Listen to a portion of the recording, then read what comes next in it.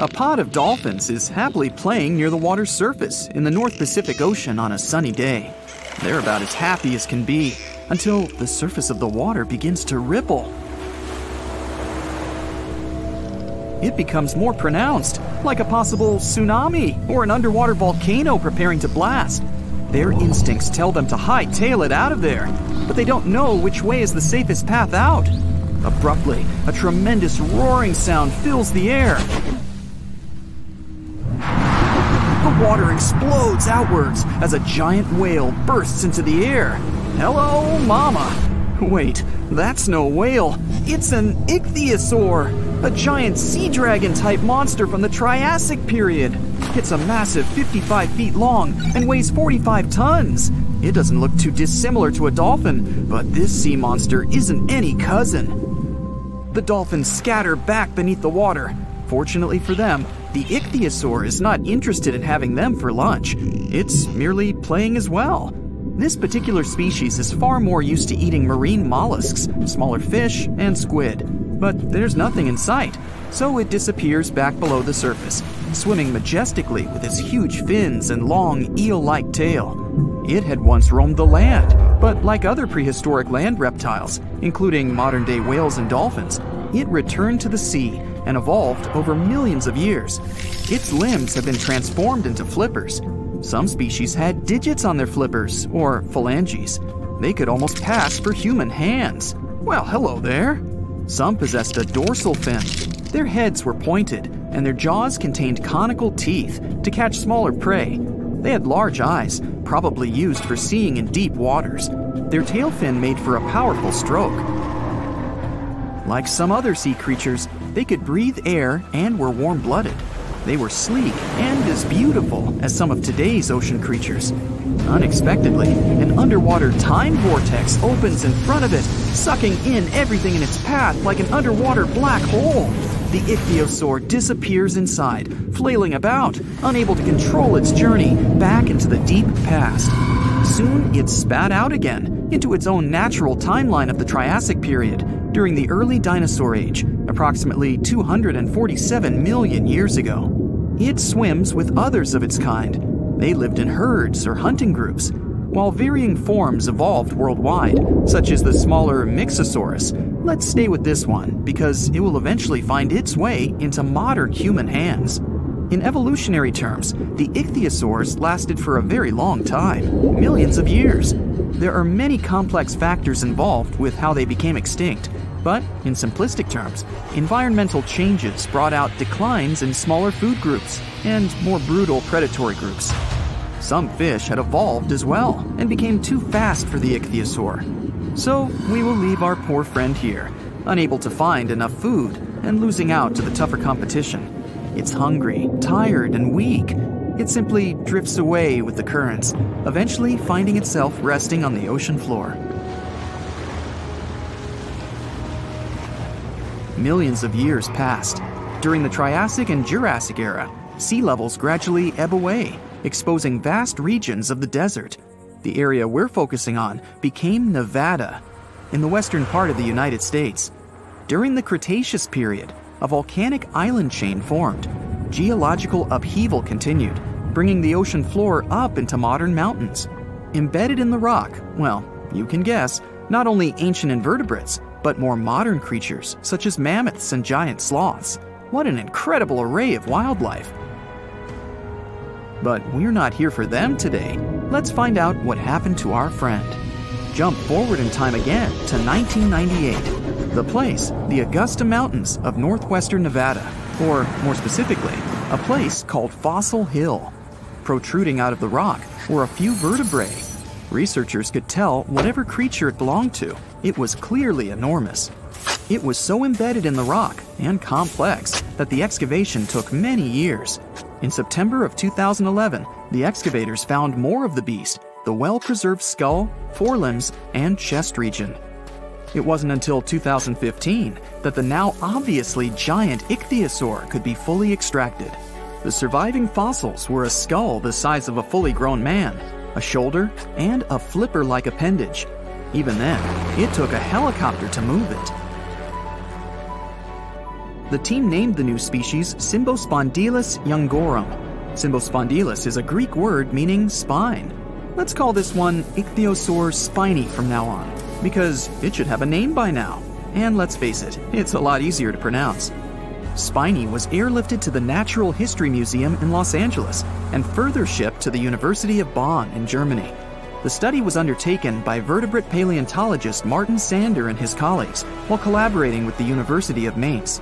It was a unique and truly electrifying find, as the marine reptile was the largest animal ever discovered from this time. As far as we know, stated Martin Sandler, it was even the first giant creature ever to inhabit the Earth. You can think of Spiny as the underwater T-Rex of his time. He's also quite remarkable, as his type lived only 3 to 5 million years after a mass extinction event, known as the Great Dying. It happened roughly 252 million years ago. It took out approximately 90% of the world's life forms. What caused it? The short version is elevated temperatures and increased acidification in the oceans. Once one part of the food chain extinguishes, it causes a domino effect, as you can imagine. Soon, there's little left to eat, and only the sturdiest can survive. The atmosphere also had high levels of carbon dioxide. Theories argue that giant volcanic eruptions caused this in Siberia, known as the Siberian Traps. It was the largest volcanic eruption in the past 500 million years. The eruptions lasted a staggering 2 million years. Large volumes of basaltic lava covered a large area of Siberia. Even today, the site is covered by about 3 million square miles of basaltic rock. Other theories say that an asteroid caused the Great Dying, rather than the volcanoes. In any regard, the impact was the same, and 81% of Earth's marine species and 70% of the land-based vertebrate species were no more. There have been numerous mass extinction events, but Spiny's size and existence are extraordinary compared to the Great Dying. It usually took 9 million years for species to recover and grow to this size, but he came into being in less than half that time. Using sophisticated computer models, the researchers examined the likely food web running through the area now known as Fossil Hill. They recreated the ancient environment through the available data, finding that marine food webs must have supported giant creatures like the ichthyosaurs. The theory is that our Spiny fed on a diverse and rich diet of marine mollusks, known as ammonoids, that flourished from 1 to 3 million years after the Great Dying. The now extinct ammonites filled the ecological void following the mass extinction and had excellent living conditions without much prey to interfere with them. Ichthyosaurs also evolved rapidly because they were the first more giant creatures to populate the world's oceans. The mollusks they fed off were also exposed to less competition. Spiny had a massive food supply. He chowed down like there was no tomorrow. Unlike whales that become large due to eating foods like plankton, Spiny and his fellow species grew big on the ammonites, and it took them a much shorter time. That's a good message for you kids to eat healthily. The exciting thing for us today is that these results show that marine ecosystems can build up and respond well to such dramatic changes as climate, atmosphere, or water conditions. They may have had different pathways, but some ichthyosaurs and whales have similarities. They both have large sizes and a lack of prominent teeth.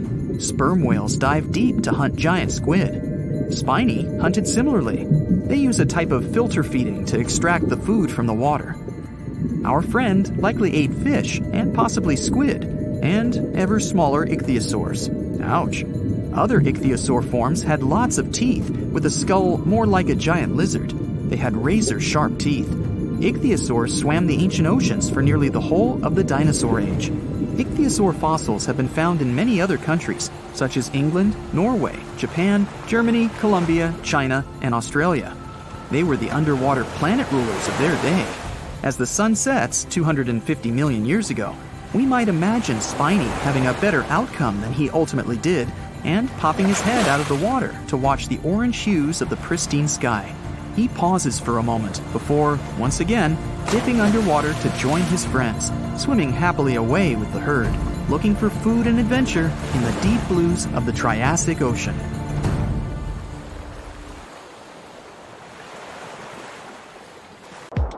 Want to high-five a sea creature? Well, put your hand up for the Tasmanian red handfish. This fish doesn't swim like a fish. It walks. It uses its flipper-like hands to stroll around on the ocean floor. These bottom walkers are disturbed by swimmers and boats a lot. Some people even want to take them home as pets. I think it's better to just give them a wave and swim on by. The vampire squid. Its species name is Vampiroteuthis infernalis, which translates to vampire squid from hell. Oh yes, this vampire squid means to terrify everyone with its name, its dark red color, its spikes at the bottom, and the scary fact that it can basically turn itself inside out. The vampire squid loves putting on a good show, but it's as harmless as a kitten is to humans.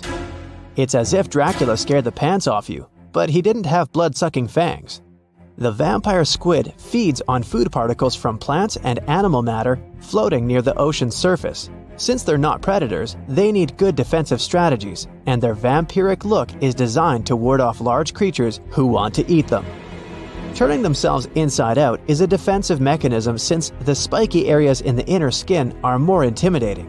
They also shoot out a substance that does not have color, but is packed with bioluminescent particles to distract predators. The vaquita. Going out on a boat off the coast of Mexico sounds like the perfect vacation. The sun, the blue water, the most endangered sea creature. Wait, what? The vaquita isn't dangerous, but don't expect it to stick around to say hello or sign any autographs. It's incredibly shy. This little cow, that's what it means in Spanish, is one tiny sea mammal. With those black markings around its eyes, it looks more like a sea panda to me. Seeing one should make you feel very special. They're on the brink of extinction, mostly because they get caught by accident in fishing nets. It's estimated that there's only 10 left in the wild. The blue dragon. This little creature looks like something out of a kid's fantasy movie. It's called the blue glaucus, casually referred to as the blue dragon or blue angel. It can be found in many places, the Atlantic, Pacific, and Indian Oceans. It's kind of a mollusk and it only grows to be about an inch long. What you think is the back is actually the mollusk's bright underbelly. It regularly floats on its back so that its blue colors help it camouflage with the water's waves. The blue dragon isn't just pretty, it's also smart. It usually feasts on Portuguese man-o'-wars, also known as Physalia physalis. The blue dragon stores their stinging cells for later use, in essence, stealing their defensive mechanisms. When the blue dragon is threatened, it releases those stinging cells it stored, directing them at an enemy to sting them with more power than the Portuguese man-o'-war would have been capable of. As they can store a huge amount of stinging cells, they can be a threat to humans. So, if you find one, don't pick it up. It's best to admire it from a distance. The barrel-eye fish. If you ever wanted to have Superman's X-ray vision, looking at the barrel-eye fish will make you feel like you gained that superpower at some point in your life without even realizing it. The barrel eye has a transparent head, so you can see how their eyes and brain look inside. This magnificent creature lives in the deep sea. This is the lowest level of the ocean, where strange creatures roam in near-freezing temperatures and constant darkness. They're exposed to water's pressure that's almost 1,000 times that of the surface. If the idea of the deep sea sends a shiver down your spine, stay tuned to learn about another of its creatures later on. The barrel-eye fish can be found in the Atlantic, Pacific, and Indian Oceans. You might be wondering, why oh why would a fish have a see-through head? And that would be a fair question. Since the species was discovered in 1939, it was believed that the fish's eyes were set to see straight ahead and couldn't move. So it was assumed that they had tunnel vision. Scientists Bruce Robinson and Kim Reisenbichler from the Monterey Bay Aquarium Research Institute recently discovered that the fish can move its eyes vertically to see through the top of its translucent head, thus noticing if there are predators or prey nearby. The transparent head also allows more light to enter so they can detect prey better. It's believed that the barrel-eye fish eats jellyfish and small fish species. If you dive in the ocean at night, you might be lucky enough to see how orange ball corallomorph blooms in the dark. But make sure to be quick because as soon as you turn on your flashlight to take a good look, it will retract its tubes back into itself. The megalodon. The whale shark isn't the biggest shark known to humans. If the entire shark species were a kingdom, the prehistoric megalodon would be the ruler of the sea. Megalodon roamed the ocean a long time ago, about 15.9 to 2.6 million years back between the early Miocene and late Pliocene eras. While they've long been extinct, people are still amazed to learn about these gigantic sea beasts. Megalodon could reach anywhere between 45 feet to 60 feet in length with jaws more than 6 feet wide. A fossil of a tooth that once belonged to a megalodon measured at 7 inches. Needless to say, I'm pretty stoked that these guys have long been extinct. But there's still some adventurers out there hoping to meet this monster one day. The Dumbo Octopus. This adorable creature, or creepy creature, or however you want to see it, is officially called Grimpoteuthis. More casually, it's referred to as the Dumbo octopus, named after the Disney character. Though Dumbo, the elephant, not the octopus, was teased for his big ears, it's highly unlikely that this adorable octopus gets teased by its water neighbors. They are the deepest living octopuses, living in the deep sea, and you know how scary that place is. They're only about 8 inches tall and spend their days hovering just above the seafloor eating snails, worms, and other food they find in the current or near ocean vents. There are nearly 17 species of Dumbo octopus, and they all have differences in height, color, and body parts. If you can't get enough strange animals, you'll be glad to learn that the deep sea has barely been explored by humans. So keep an eye out. There are bound to be more fascinating animals discovered in the deep in the future. The Sea Angel. These creatures might look and sound pretty cute, but their diet is far from sunshine and lollipops. Their favorite food are sea butterflies. They lay mucus traps for them and wait in ambush. The Squat Anemone Shrimp. This shrimp is tiny, only 0.5 inches. It's also known as a dancer shrimp because of its peculiar behavior. When agitated, it raises its bottom above its head and does a little dance. Divers also say it readily jumps on their hands and cleans them. The Coconut Crab. This guy may look pretty creepy, especially when the sun goes down. Mature coconut crabs are around 3 feet in length. Their preferred foods are coconuts, but they can also hunt down lizards and even large birds. The Slender Snipe Eel. Slender Snipe Eel is a slim and long creature that's still a mystery for marine scientists. It's 4 feet long and it has at least 750 bones in its spine, which is much more than any other animal in the world. The Sea Pen. Sea pen is 7 feet long and it has a lot of varieties, but most of them look indeed like a pen or a quill. The similarity is even more striking when the animal has a water-filled bulb that anchors it to the floor. The Persian Carpet Flatworm. This creature looks indeed like a carpet, despite being very small by comparison. It's only 4 inches long, able to become both male and female. It doesn't really mate with other flatworms. Rather, it fights them for the right to bear posterity. The Flamingo-tongued Sea Snails. Tourists love these extraordinary snails for their pretty colors, thinking it's a shell, but in fact, the shell is quite dull and hidden underneath colorful soft tissues. They eat softer, toxic parts of corals and store their toxins to protect themselves.